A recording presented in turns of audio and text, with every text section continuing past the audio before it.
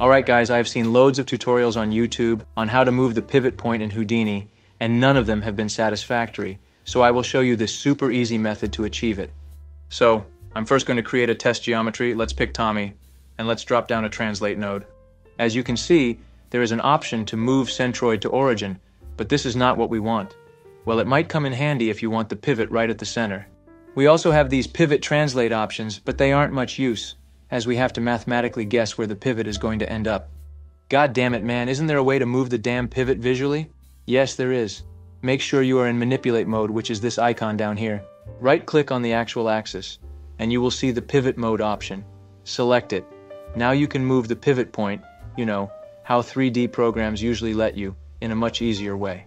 Well done, Houdini, for once again making hard things easy and easy things hard.